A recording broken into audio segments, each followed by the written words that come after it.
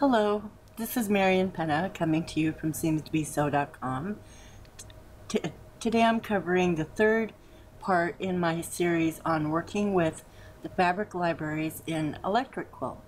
Last week we discussed how to work with the older fabric libraries from the DUEQ site from Electric Quilt, where you can download the older .fab files for your libraries, and how to create a folder that you can make of your own and then link the folder to your EQ library and then add the .fab files to it as you download more of them. One of the cool features about that video is that when you work in your own libraries in Electric Quilt, in the My EQ section of the software, you have your normal library, and this is where all of the libraries are installed that you download from Electric Quilt, or if you purchase the Stash CDs or the online Stash that they now offer, where you can download the fabrics if you've created if you've downloaded the fab files from Connecting Threads, and even the softwares that they've had as add-ons always have some kind of fabrics in them that are added to the software as well.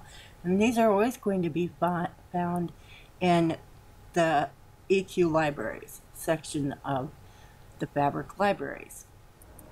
There's also My Library, which covers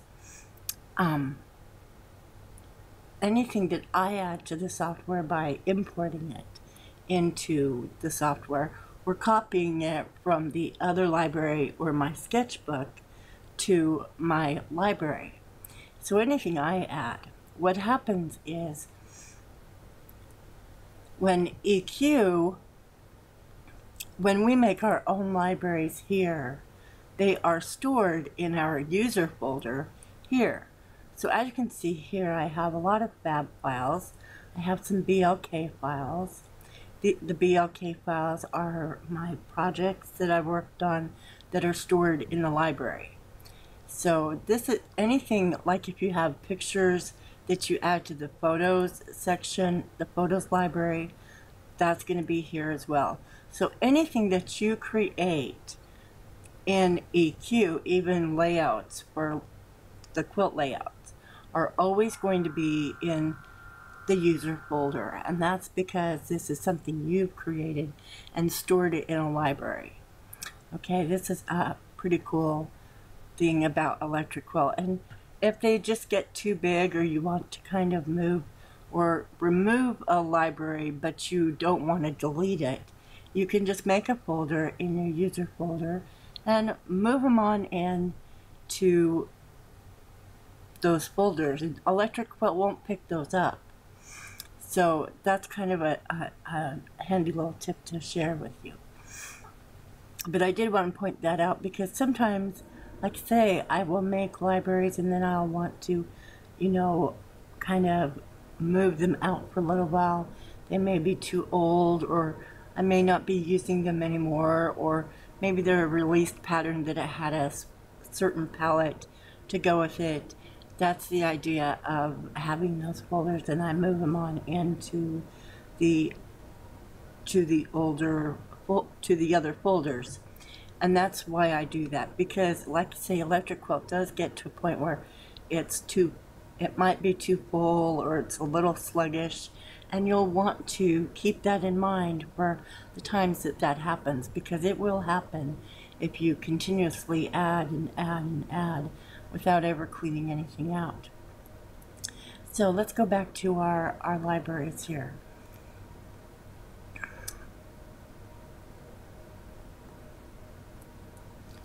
So today's subject is really going to be about how to work with fabric libraries, or I'm sorry, not fabric libraries, images that you can download from fabric websites that will allow you to download the images of their collections so that you can add them to Electric Quilt yourself.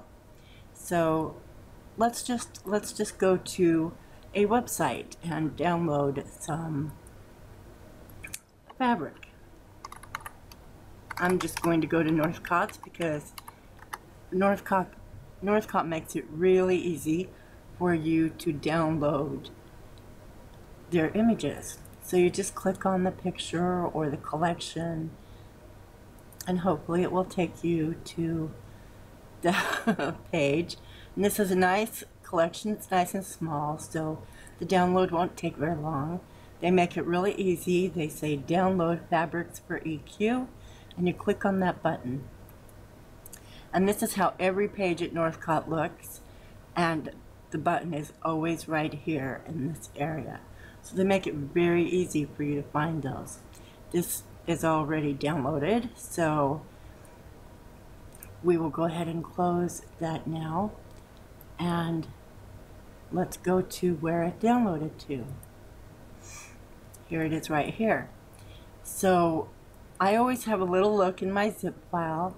I see that it has a macOS folder, but there's no folder for it. So if I unzip it, it's going to unzip to all this folder here, and I won't like that because I want the name of this collection. That's kind of, to me it's kind of important. I don't know how it would be to you, but to me it's important. So I'm going to obviously select this and then unzip it and extract it to its own folder.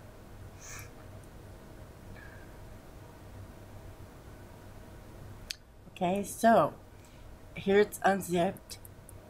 When I open it, I have these 5 folders. I'm going to delete the Mac folder because it's just something I don't need. It's like I say, I'm on a desktop. So next we're going to go to Electric Quilt. We're going to go to our fabric library. I want my library, and then I'm pretty sure I have a Northcott folder here. I might not anymore. I'm thinking I might have moved it or something like that. So we're going to add a library. We're going to call this Northcott. And I'm just going to reduce this on down to like 5 for now, which gives me 5 folders. If I'd left it at 10, it would have 10 style numbers instead. But I just want to, I'm not going to do a whole lot here tonight, so I'm just going to leave it small.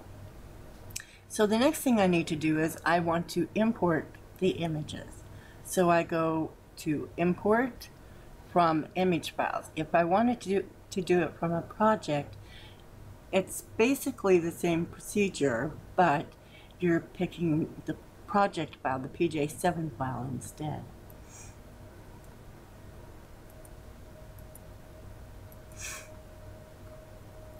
Okay, so let's see, I want to go to my C drive, to my downloads, to my images, and to this folder that I made.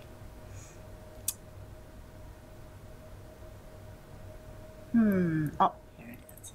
Okay, so I can select all of these by doing Control A on my keyboard, or I can highlight one, select it, and press a Shift key and grab them all.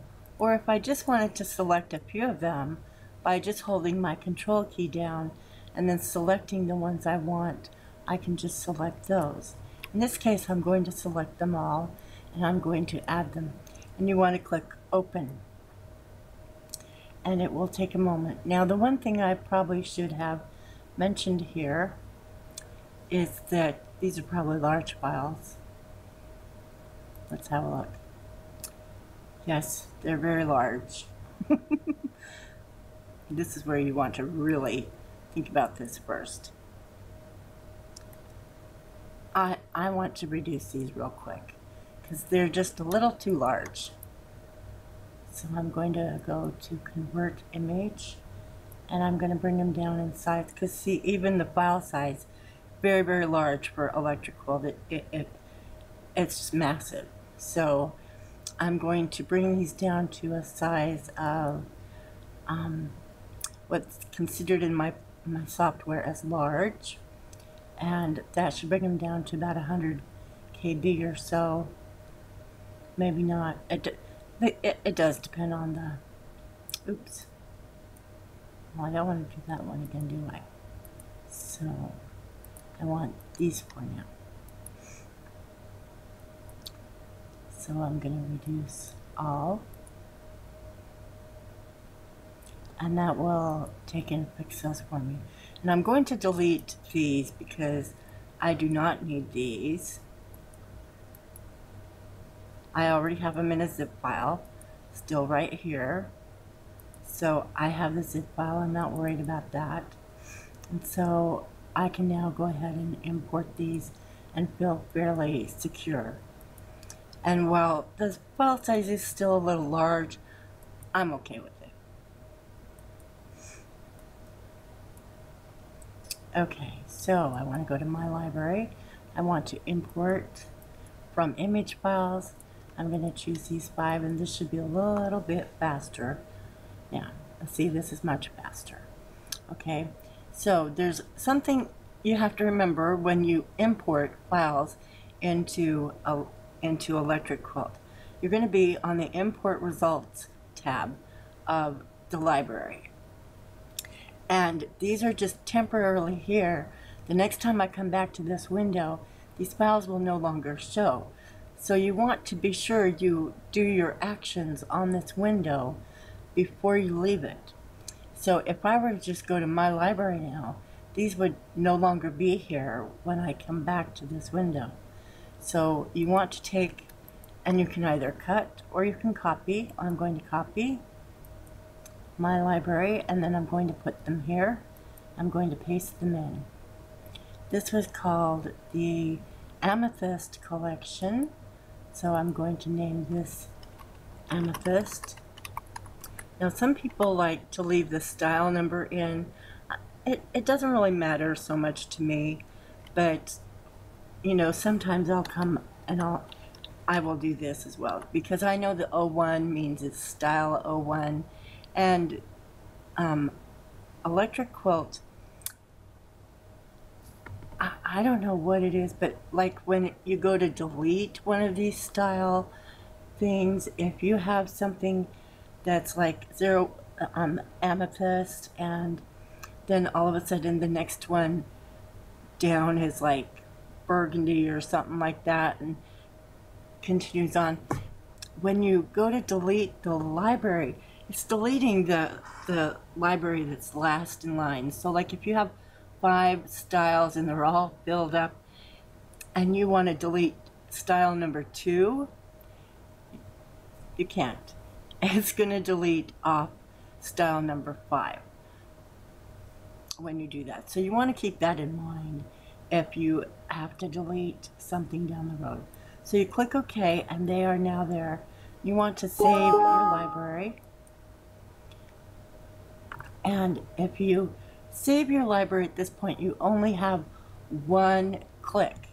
But if you go and change the libraries, say if I go to Marian's patterns or something else, then you'll have 2, because it will ask you if you want to save it, and then it will want you to confirm that you want to save it.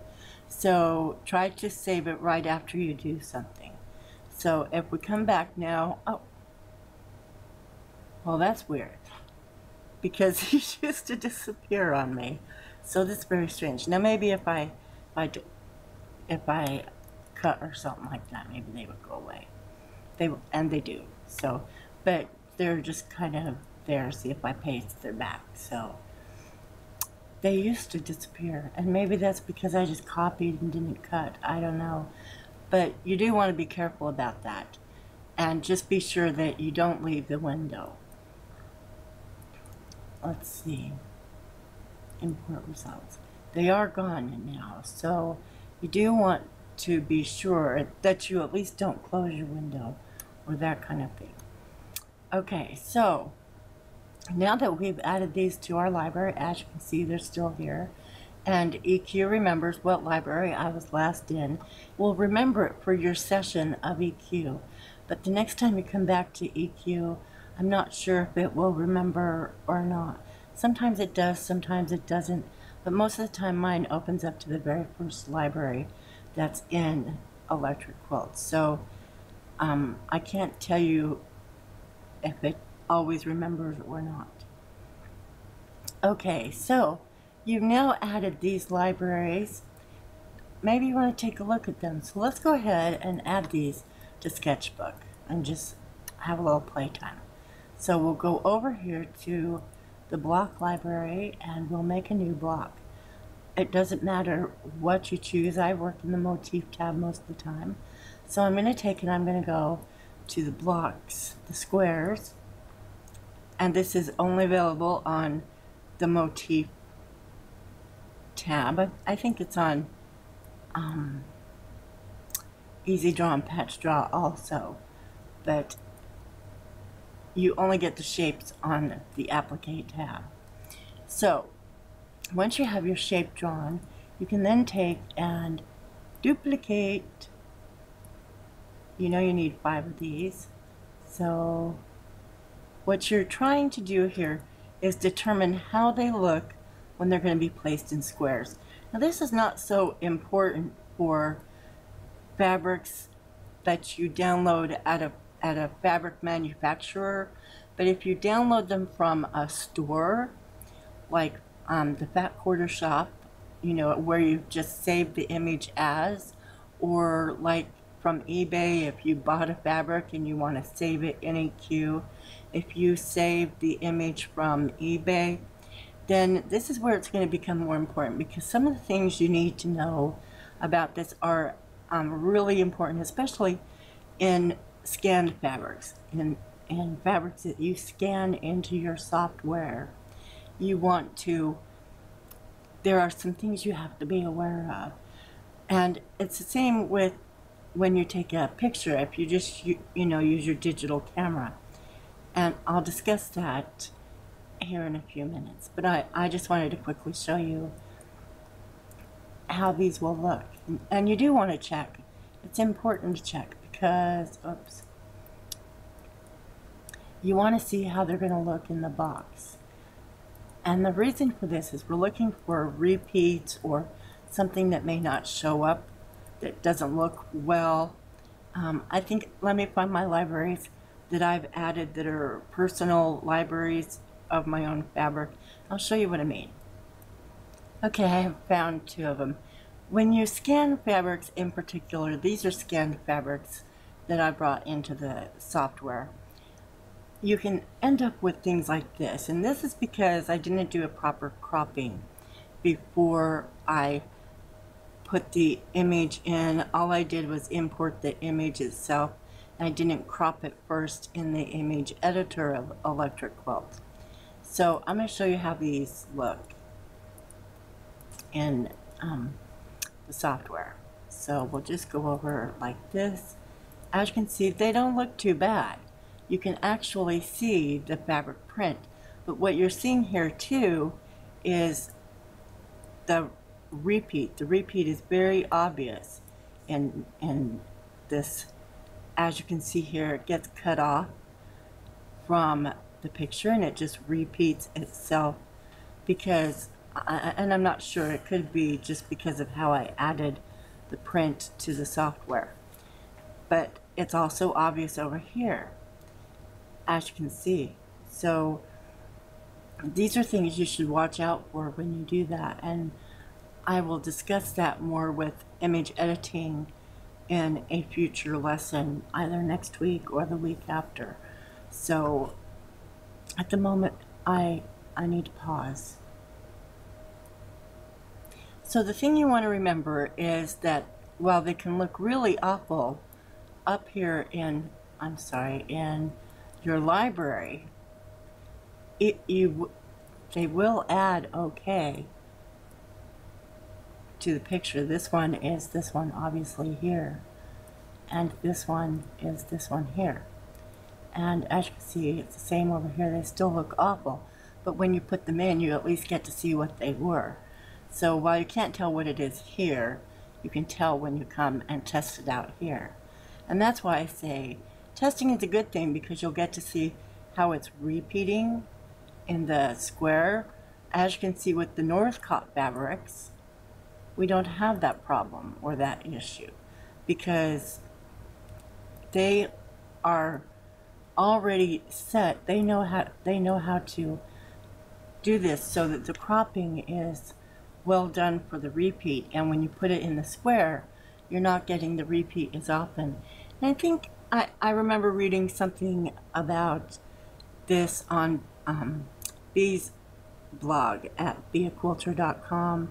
She did a tutorial on adding your own fabrics to electric quilt, and if I remember right, she talked about making sure that the image was 800 by 800.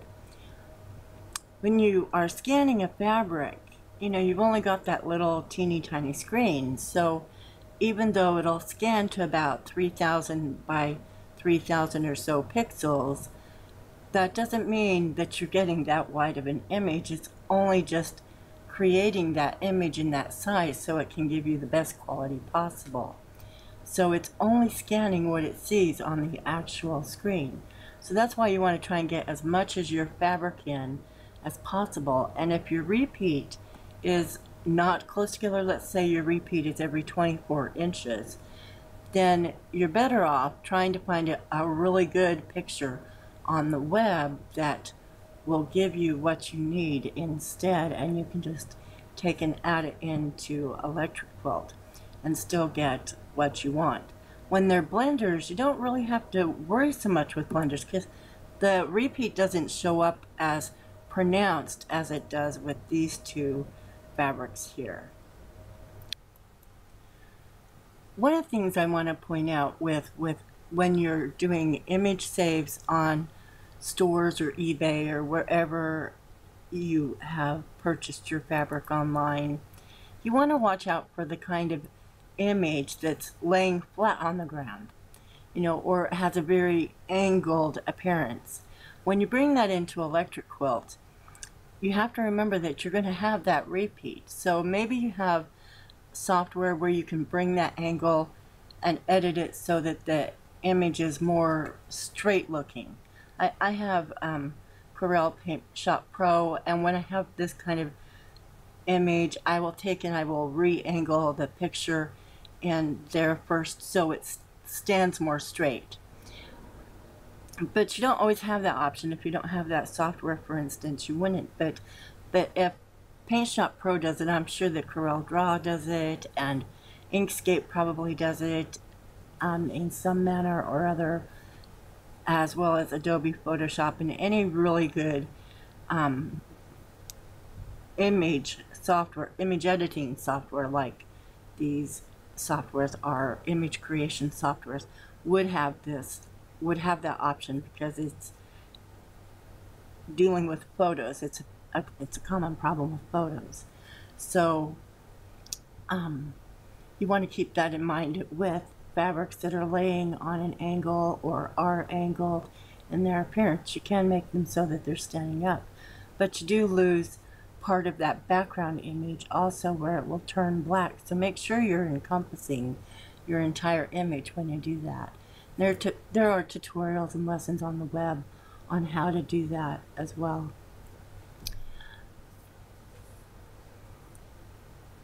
Other watch out fors are things like this.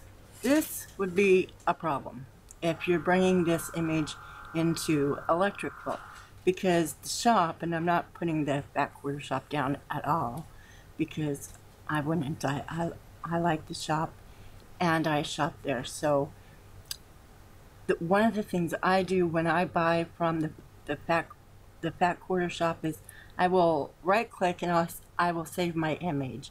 But the next thing I will do is I label the image with the name of the fabric and the company, the name of the fabric itself, how much I paid, and then the yardage I bought. And then what I'll do is I'll select the fabric and I will just kind of do this where I can copy it. I copy the title I don't copy anything else but the title and the name, and then I'll open my search engine and I will see what I can come up with. Now, as you can see, the first photos I see here are from the fat quarter shop. But let's try this instead and see what happens.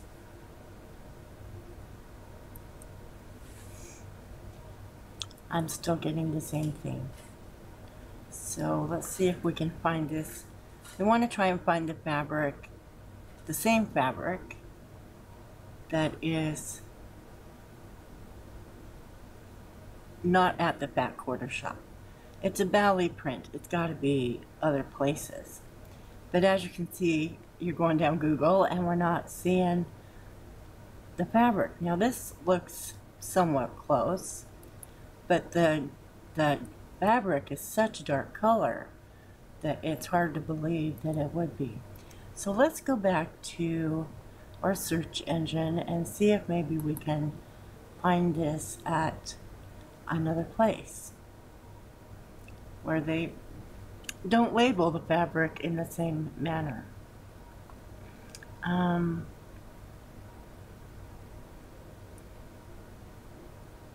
Maybe we can do this. See if we can find it. Oh, there we go. See? Right here.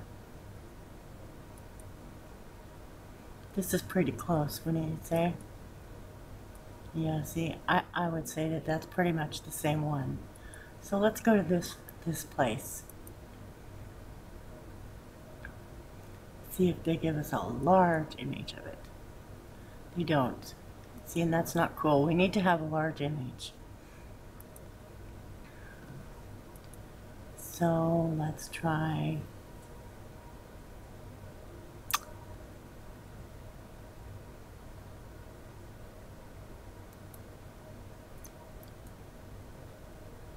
I just don't think that's the same one. It's not like you can't find them, it's just sometimes it's really difficult to find them.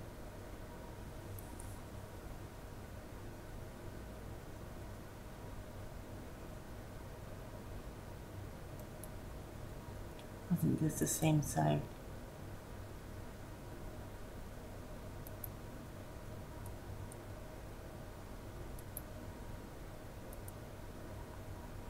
Well, that's not too bad. Let's have a look at that size.